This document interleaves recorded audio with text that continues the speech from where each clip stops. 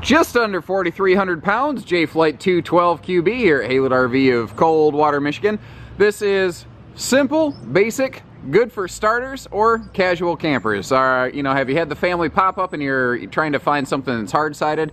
This would work. Tired of the old hybrid? This would work. Looking for simple and easy? Are you afraid of slide-outs?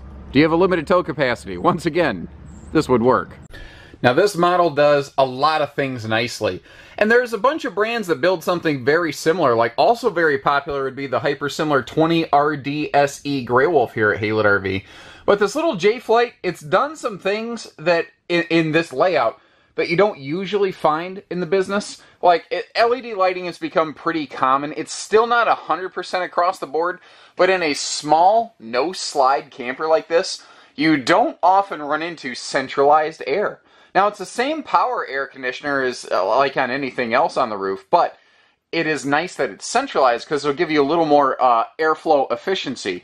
And one of the cool things about Jayco also making some high-end full-time living fifth wheels is that they have nicer hardware laying around. Like your air ducts here, you can not only just open them, but you can turn them as well. So if you don't want the air blowing right on you in one place or another, you can actually move that.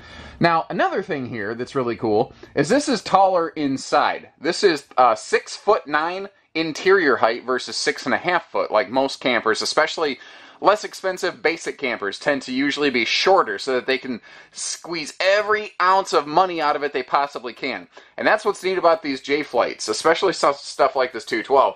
It's one of the price leaders here at Haylett RV, yet it's got all the good smart equipment that you're really looking for. But first I want to back up.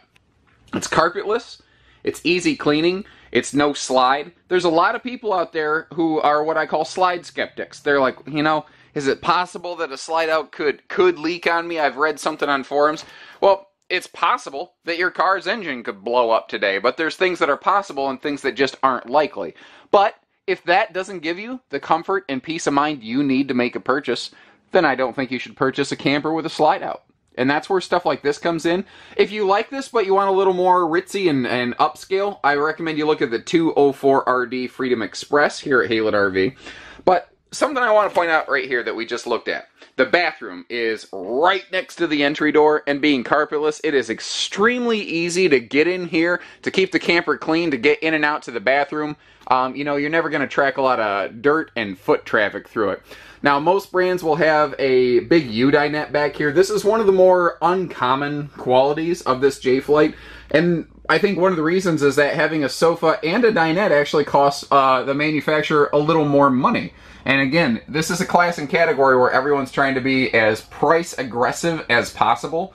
And that extra seating, though, is just, it's a really nice thing having a true comfy four-person seater. Now, all the windows you see are UV tinted. They all open for airflow, and they're all fully trimmed out, so when you pull those pleated shades down, they have a little bit better, nicer anchors, and they seem to just work a little better and more reliably. That's pretty obvious why this could be a great couples coach with the layout and the features and whatnot.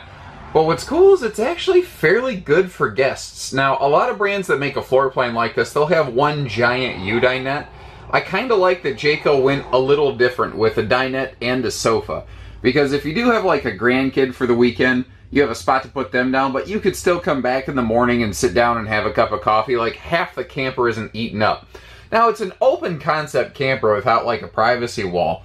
But since, you know, the guest sleeping's all the way in the back and the master bed's in the front with kind of the kitchen and the bathroom in between, it still feels like it has a decent level of privacy to it. It's a really smart design.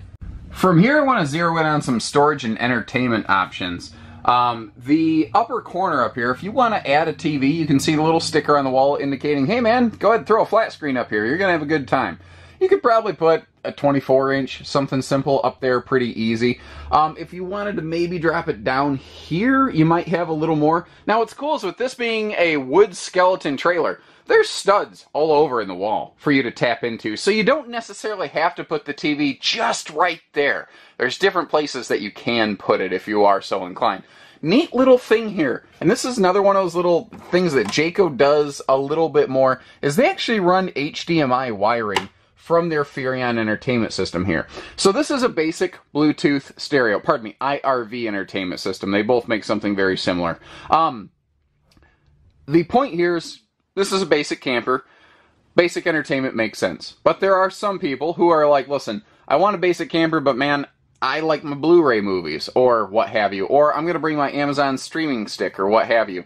Well, this gives you an HDMI port and a USB plug to charge those things, or you could actually plug those directly into your TV here, you know? So they give you expandable entertainment options, which is one of the reasons I have this pocket up here.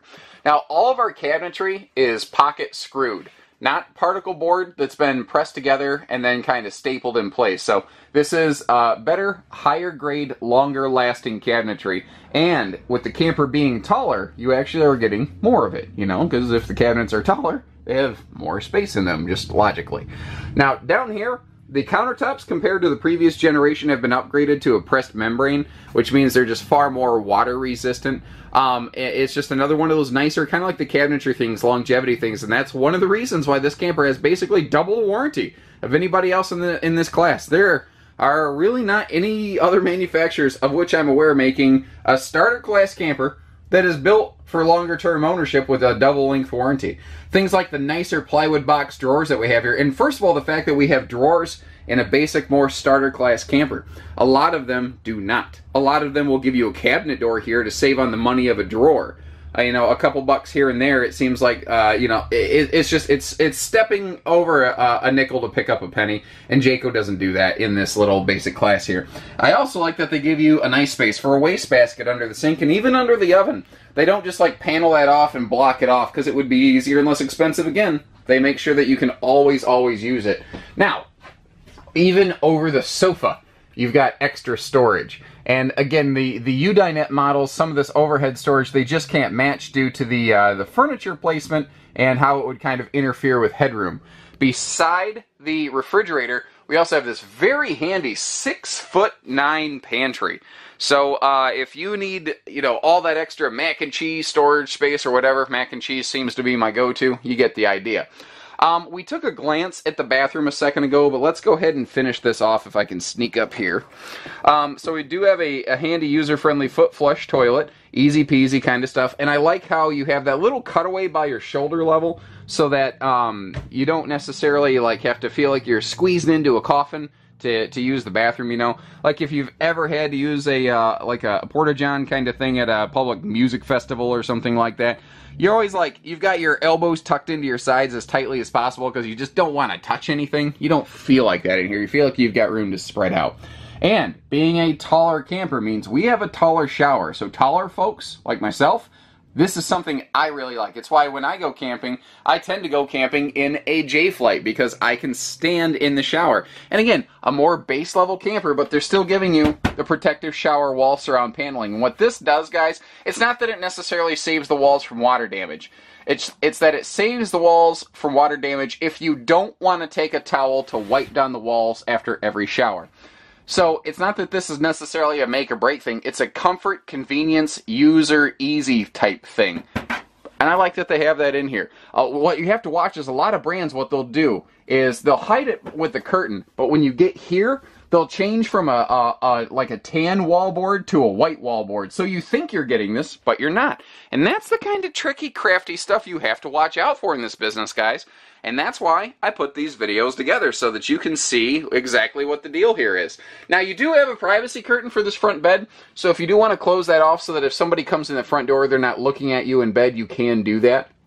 Your hanging closets on both sides of the beds. Right below those, you have big, wide open side stands, and you have some household outlets there. Someone the other day said, yeah, but there's no USB plugs. And I get it, USBs are handy. But guys, for $2.99 at Walmart or a gas station, you can get a household to USB adapter with 2 plugs on it. There you go. If that's literally, if that's the thing that's stopping you from buying this camper, I will personally buy you the USB plug. No joke. No joke. There's a promise from your Uncle Josh. The bedding, I like that we've got it's a nice bedding set. The bedspread's actually optional on this, but it looks good. It completes the look, and it's actually like the same kind of things that you'll get in like a Jayco Eagle. They're not using just like a cheap slip sheet here. And obviously this bed is easy lift with those gas struts right there below that plywood bed deck. And those are a couple things that more basic entry-level campers in this class, category, and price point often lack, are those bed struts and a better quality bed deck. One more thing to mention here. Up here in the bedroom, you're going to find a very nice removable TV mount. If you choose to add a TV into your bedroom right here, one, it's nice that they already mounted where it would go for you. But the second thing is, you're going to find a, if I can get my hands on it and get the thing out of here, I'm not a lefty. You've got a detachable mount right here with a matching mount on the outside of the RV. So if you want to make one TV kind of float around the bedroom or the outside of the camper, you can do that too. Another thing with this one here is that camping's supposed to just be fun, right? Well, sometimes simple is easy, and sometimes easy is fun. And I think that's why a lot of times when I go camping, you'll find me in like a 264 BH J-Flight SLX. You know, this is the same type of camper I'll often camp in myself. Well, it's because it's simple, it's easy, it's not complicated. It's a simple camper to just simply get out, get away from the house, and unplug for a couple days, and get yourself kind of recentered and kind of rebalanced, you know. Full pass-through storage, and note that both sides of the camper have extra wide and extra tall baggage doors, which is something I like about these, because I like to carry bigger totes, and I have more room to put some big totes or bigger chairs or anything like that down here. Now, you're going to find a best-in-class outside marker lighting package on these J-Flights. It starts with the fact that they're all LED lights, tail marker, everything, but they also top seal all exterior components on your Jaycos, even here at their most basic travel trailer level, for quality and longevity. Now, if you look down at the tongue of the camper, you're going to see a little blue sticker next to those white propane tanks. That is where your little simple solar prep plug would be located if you do plan to do some off-grid camping. But as long as you're looking down at that tongue, and let me zoom in here a little bit because black on black can be harder to see. Note that the tongue actually integrates directly into the chassis. Every single Jayco rides on a custom engineered chassis. They do all their own engineering so that every chassis is built to the specific specs, needs, and demand of each individual floor plan that they build. Better engineering allows for a better warranty, quality of service records, etc. And again, not an accident. Since 2005, the J-Flight's been the #1 selling RV out there. That's an impressive set of qualities, ladies and gentlemen. All the windows are tinted. That's a thing you don't always get at a conventional camper category, meaning wood skeleton aluminum frame. This keeps the nosy neighbors out. It also keeps the sun out. It helps you avoid furniture fade and excess heat from the sun. And we do have a full outside utility shower, which is sharp. So if you need to rinse your feet off, if you've been walking around someplace sandy, you want to do some campsite cleanup, it's next to your dump station, all kinds of good stuff. And here's a best-in-class feature. How about Goodyear Endurance tires? Rated for 87 miles per hour at 80 PSI, meaning you don't have to go to some kind of specialty tire shop with some crazy industrial air compressor to try to keep your tires properly inflated. Better quality American source tires here, even at the most basic thing they make. And God forbid you do still catch some kind of debris, they're still putting a galvanized steel wheel well in every single J-Flight so that you, God forbid you have that blowout, you're going to have that extra level of protection. Now, I mentioned best-in-class marker lighting package. That's where the Smart Light system comes in. It stands for SMART, Signals, Markers, and Reverse Travel. So when you flip on your left blinker, not just the tail light will blink, but all of the side clearance lights, and then you've got these extra upper marker lights back here. Those are going to blink along with the signal. And then what's more, when you shift into reverse, you're going to see that you've actually got a white element built into these tail lights now to give you more light when you're backing up in the morning or at night. Now, more and more brands, I've noticed very quickly, jumped on board that reverse travel thing because it's an easy thing to wire. But the side clearance and upper marker light thing that Jayco has going on here, that is exclusive to them currently. It was pioneered last year by the Eagle series, and Jayco has since then begun to roll it out across the rest of the family. And it's just one more area of safety and concern you get here. Let me run down construction real quick, because there are unique construction points here too as well. Starting with this Magnum Truss full walk-on roof. This is the heaviest constructed roof in this class and category.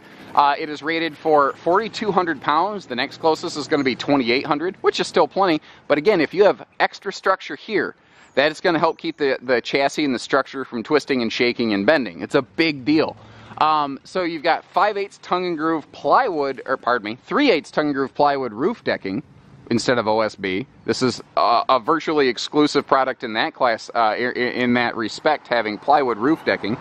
The 5-inch Magnum Truss roof system with the larger nail plates and the more protection given to all your wiring that runs through the roof so you don't have wiring issues. We come down to the floor. We have 5/8 tongue and groove plywood flooring with 2x3 floor studs set every 12 inches on center. It's a heavy duty structure for a simple basic camper. Just because it's simple, just because it's less expensive, doesn't mean it has to be cheap or poorly constructed. And this is proof of that. This also has a pretty generously sized power awning back here. And what I like is it goes well past both the main entry door and bedroom window, as well as this living room window here.